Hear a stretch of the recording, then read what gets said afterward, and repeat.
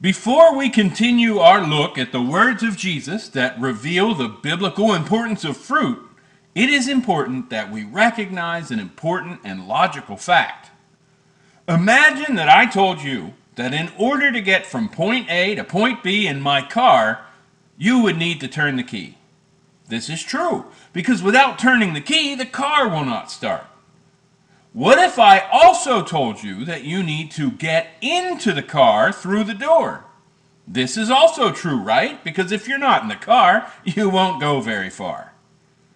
I could also add that you need to press the gas pedal to get from point A to point B in the car.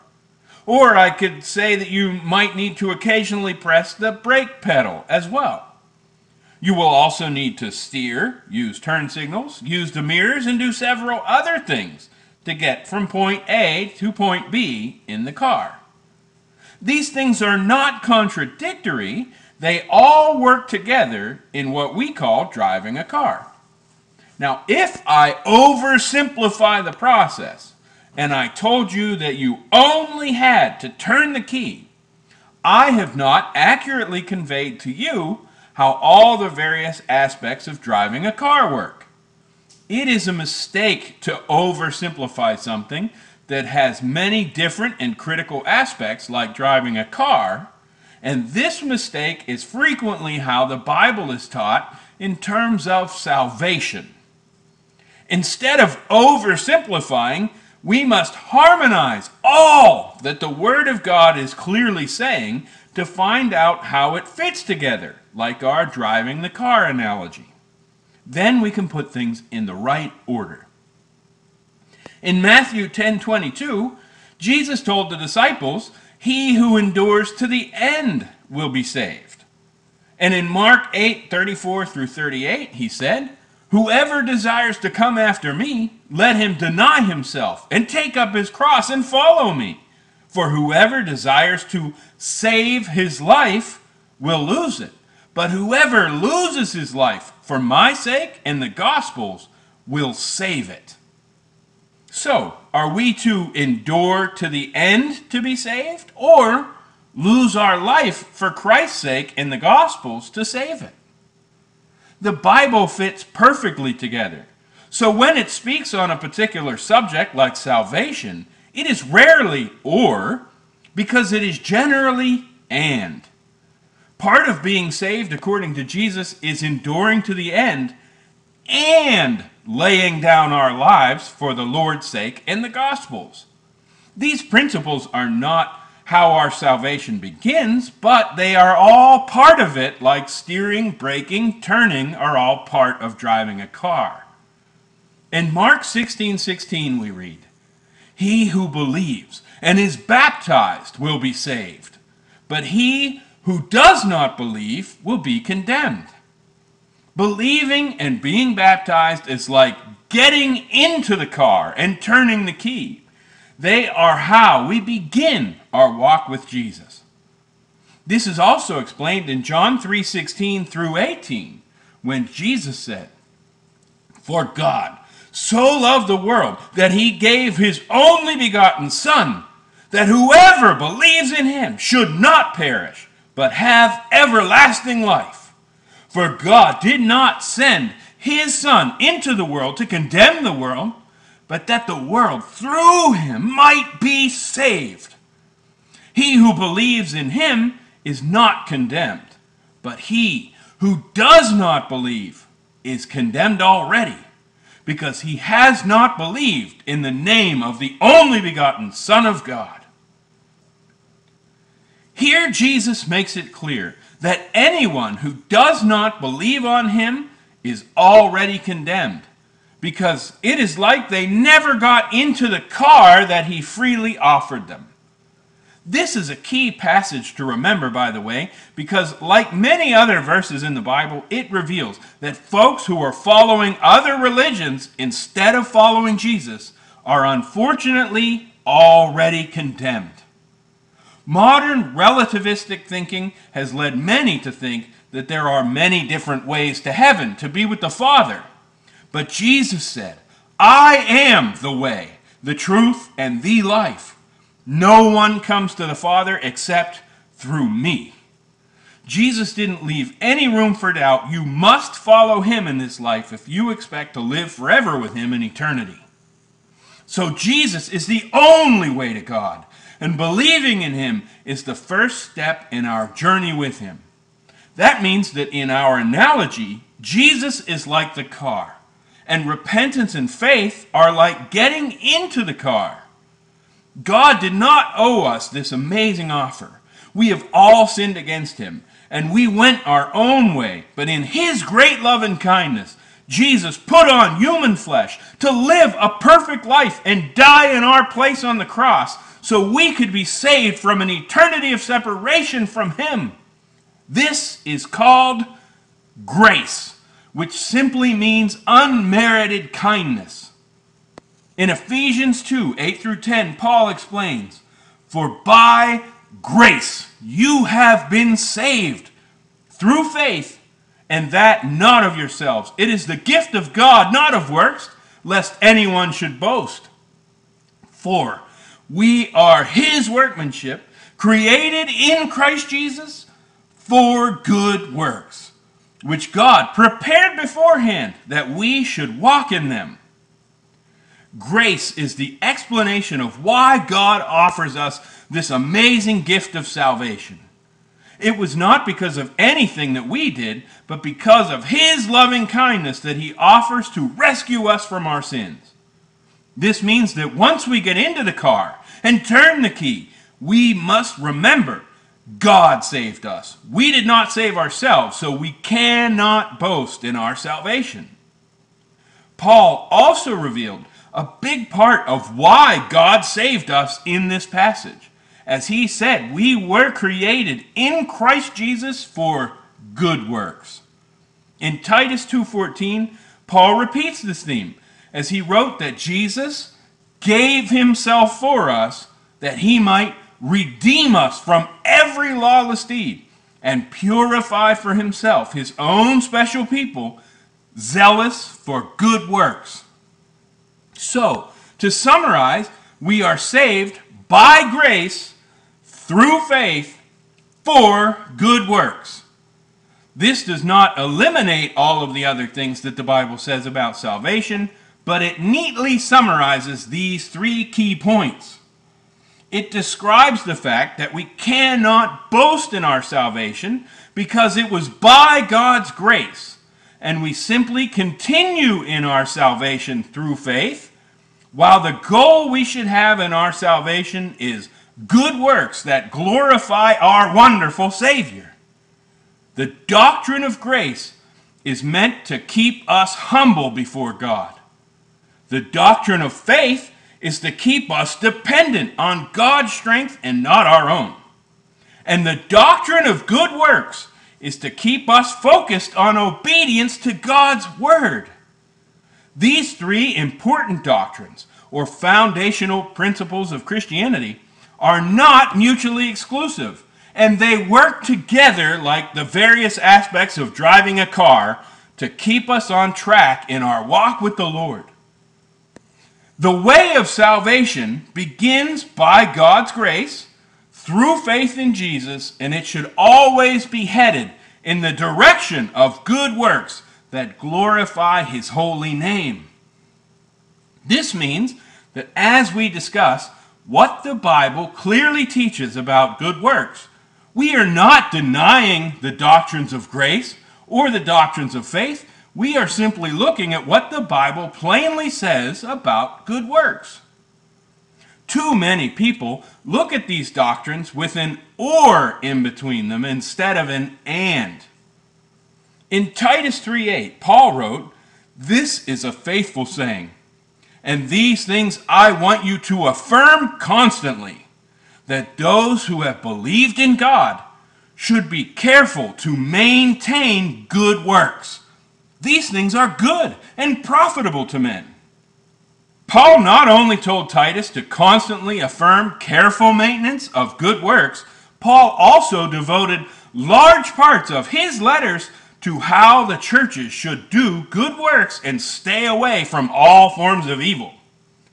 Here is why all of this matters in regards to the Sermon on the Mount and the words of Jesus. In Titus 3:14, Paul wrote, "And let our people also learn to maintain good works, to meet urgent needs, that they may not be unfruitful."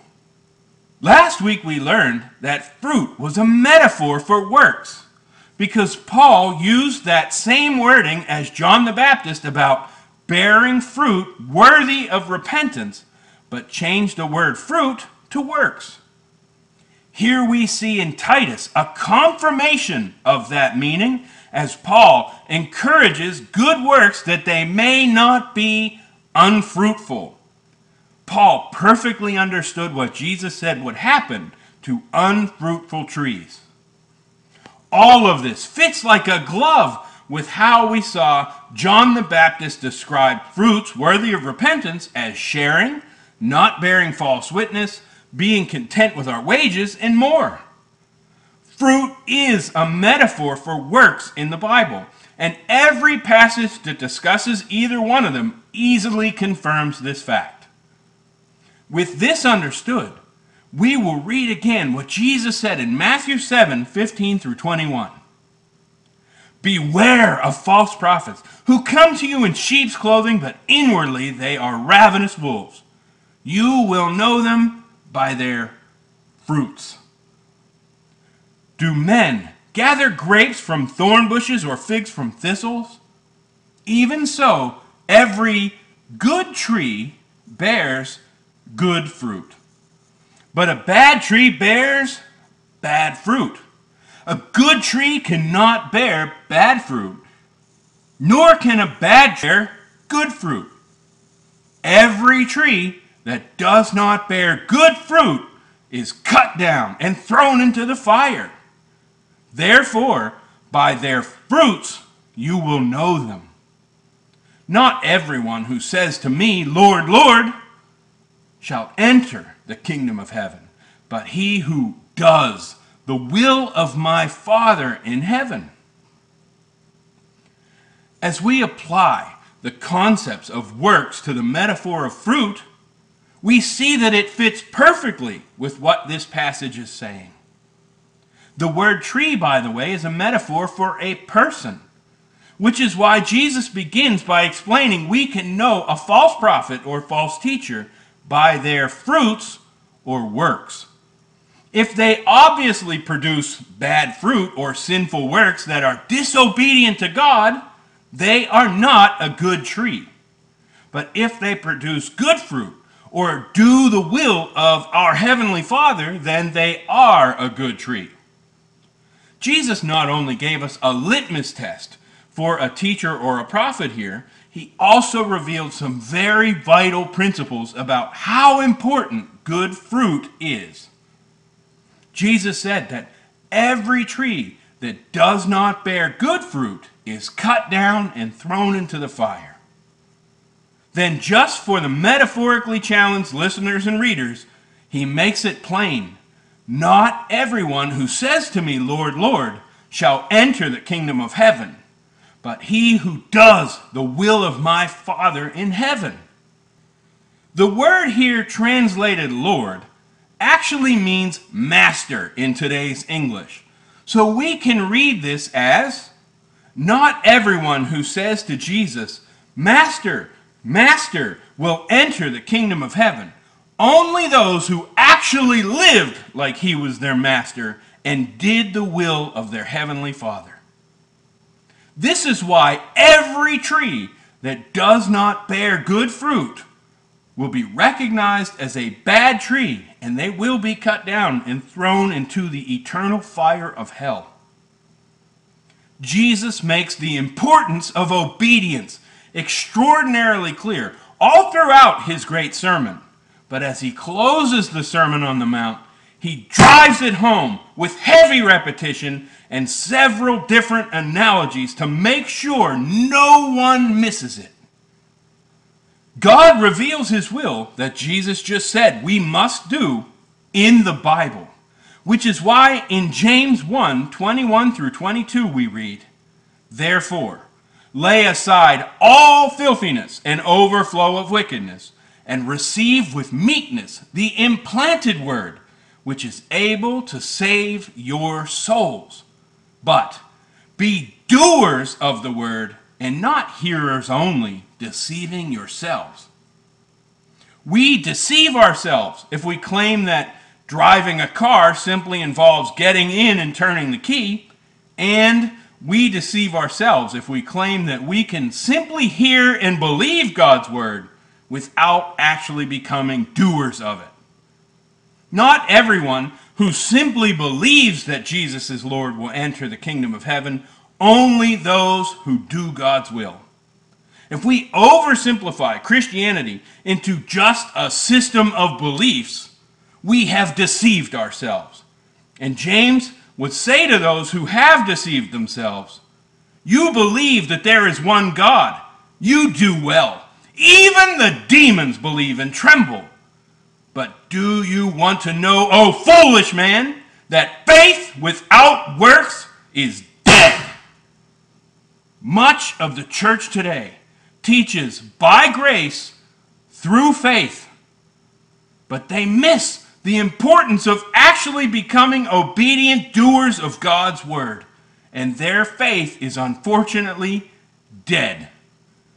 Other groups in the church skipped over grace and faith, and they try to earn salvation with man-made works, not done in the power of the Holy Spirit. All while listening to the doctrines and traditions of men instead of the Word of God. This group's works are like filthy rags in the sight of God. And still other groups have made doing God's will in faith, hope, and love, as commanded in His Word, optional, and claim that bearing fruit matters only for rewards, but they are also self-deceived. Jesus did not say that any tree that doesn't bear good fruit will be cut down and placed into lower rewards levels in heaven. He said cast into the fire. Bearing fruit in our salvation that came by grace through faith is very, very important. And even though it flows from our communion with Jesus in prayer and the Word, it is a choice that we must be reminded to make. In John 5:28 through 29, Jesus said, do not marvel at this, for the hour is coming in which all who are in the graves will hear His voice and come forth, those who have done good to the resurrection of life, and those who have done evil to the resurrection of condemnation. In other words, those who bore bad fruit will face a resurrection of condemnation, but those who bore good fruit will enjoy a resurrection of life. This is what Jesus means when He said trees with no good fruit will be thrown into the fire.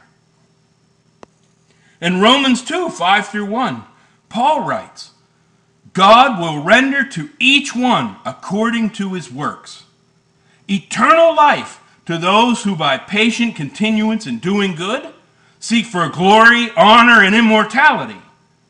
But to those who are self-seeking and do not obey the truth, but obey unrighteousness, indignation and wrath, tribulation and anguish on every soul of man who does evil, of the Jew first and also of the Greek, but glory, honor, and peace to everyone who works what is good, to the Jew first and also to the Greek, for there is no partiality with God.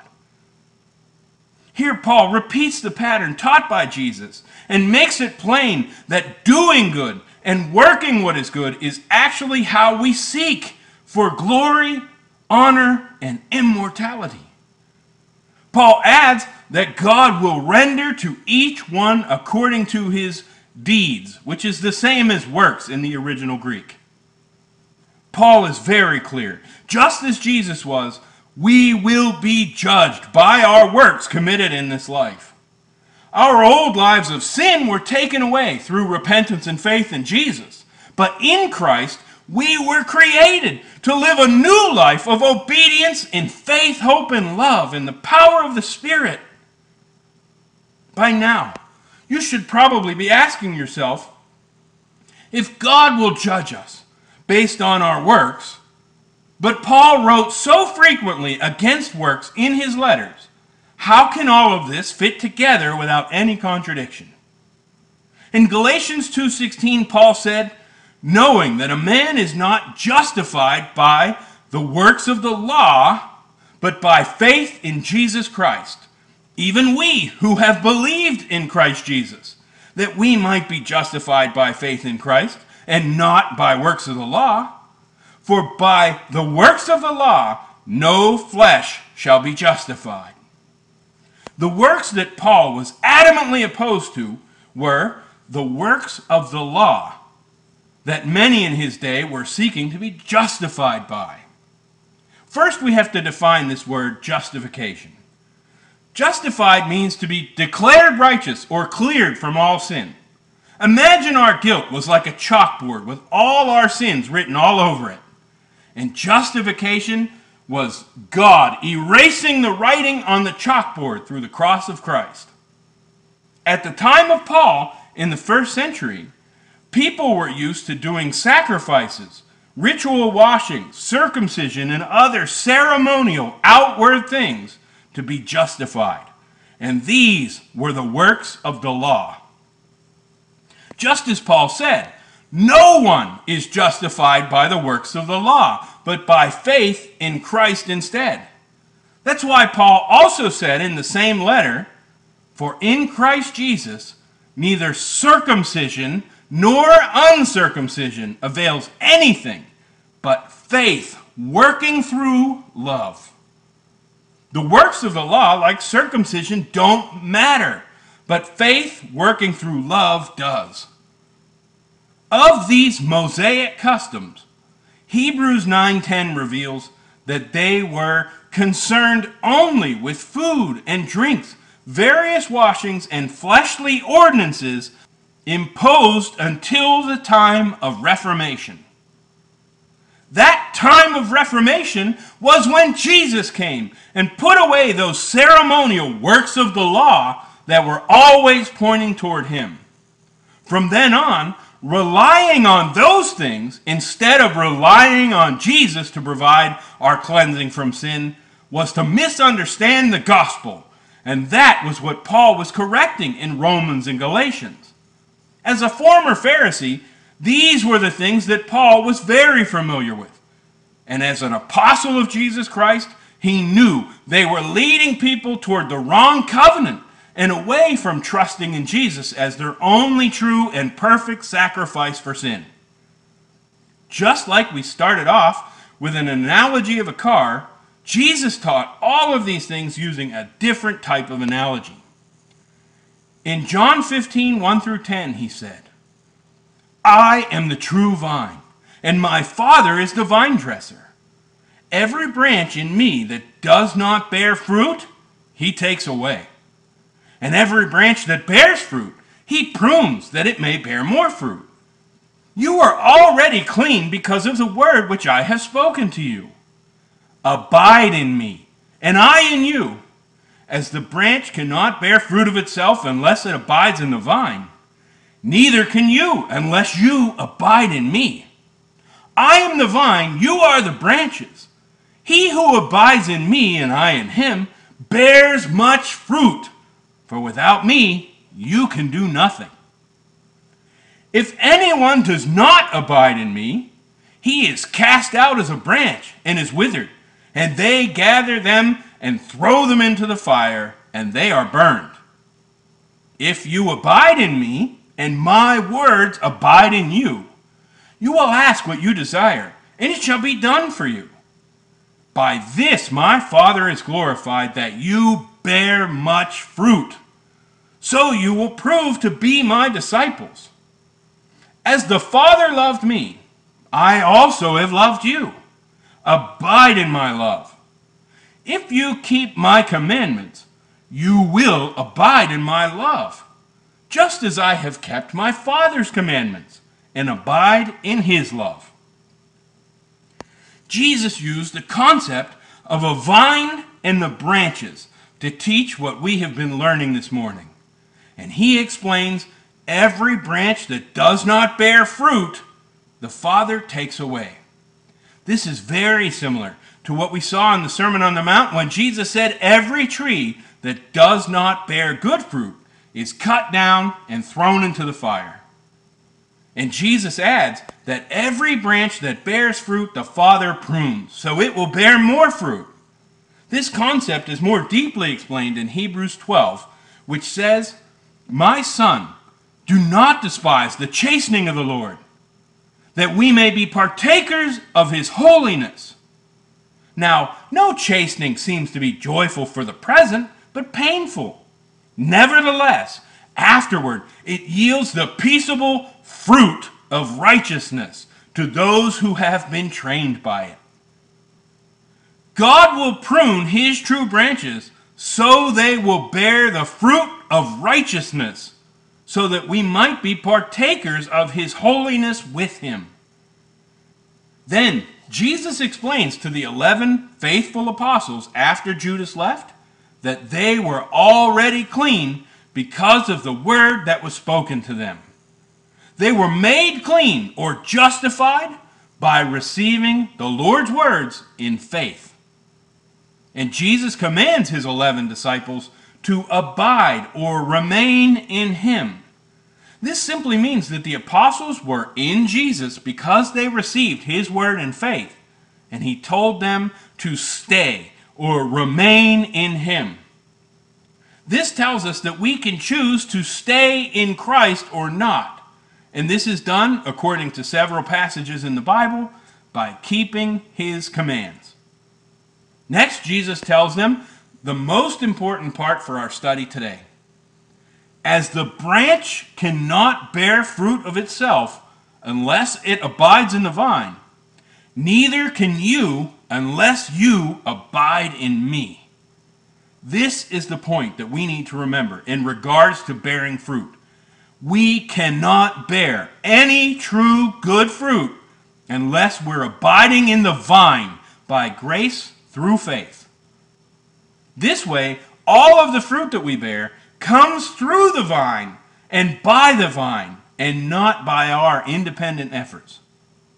Then we will correctly give Jesus Christ all of the well-deserved glory for the fruit that he's bearing through us. We are grafted into the vine by receiving the Lord's message and sacrifice in faith. And we are kept by faith. So all of this amazing plan was accomplished by God's grace. This means that when we bear fruit, it was because we were connected to the vine, who is Christ our Savior. And it will be true, good fruit done in faith that will lead to glory, honor, and immortality. Done in this way, the fruit is done in the power of God and not from us, and we remain humbly dependent on God. The vine and the branches of John 15 is the biblical metaphor we need to fundamentally understand, because bearing fruit is not opposed to salvation by grace through faith. It is an inextricable part of it. That is why Jesus said, "If anyone does not abide in me, he is cast out as a branch and is withered. And they gather them and throw them into the fire, and they are burned." Just like trees that don't bear good fruit, the branch that doesn't remain in the vine to bear good fruit will be cast out and thrown into the fire.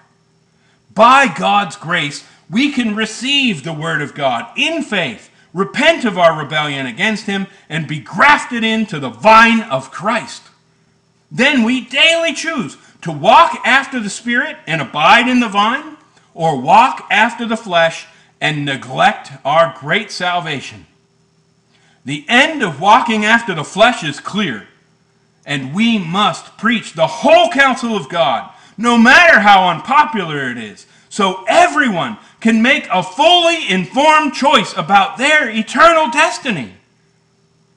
We don't want anyone who knows us to say, "Lord, Lord," on that terrible day of judgment, and hear Jesus say, "Why do you call me Lord, Lord, and not do the things that I say?"